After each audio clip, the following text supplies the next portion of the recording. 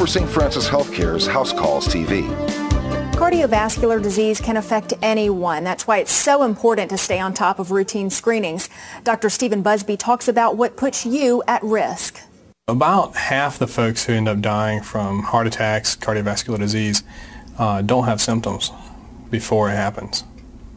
So that's why it's really important to be screening for it.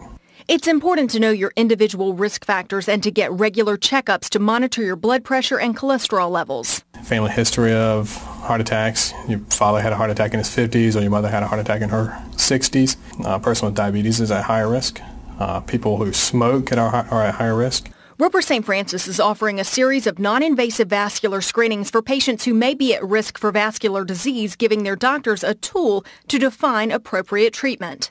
It's important because what we're looking at is the long-term benefits. If we can catch something early and we start treating it, we're talking about a 10-year benefit. So down the road, we're trying to prolong your life. Kidney problems, heart issues, risk of stroke, all that stuff, we can bring the risk of it down. For more information, call 402-CARE. For House Calls TV, I'm Merritt Buck. Roper St. Francis Healthcare's House Calls TV.